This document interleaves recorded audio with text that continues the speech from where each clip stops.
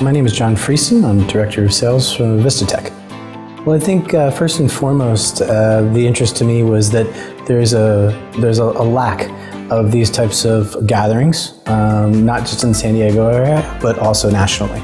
So I wanted to bring these folks together for networking and thought leadership in the life sciences industry.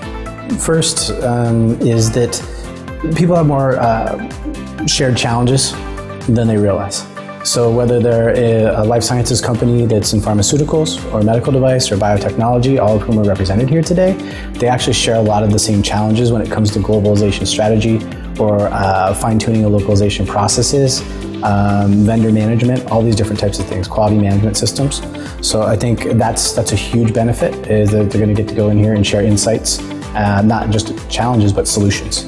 The innovation isn't just coming with the creation and distribution and manufacturing and selling of drugs or products and services or devices, but it's the back-end technology that's actually helping these folks become more efficient and actually have greater quality to get there before the release. I think machine translation has evolved significantly over the past 2 decades, but the big thing is, as you mentioned, it's use case. So it's a case-by-case basis. The hardest thing is mindset, it's philosophy. So, there's different generations of folks that are all working together under the same house now. So you have a very different philosophy in terms of getting information quickly, and how do you get these multi-generational folks to work across organizations that are traditionally very siloed, very corporate, very rigid.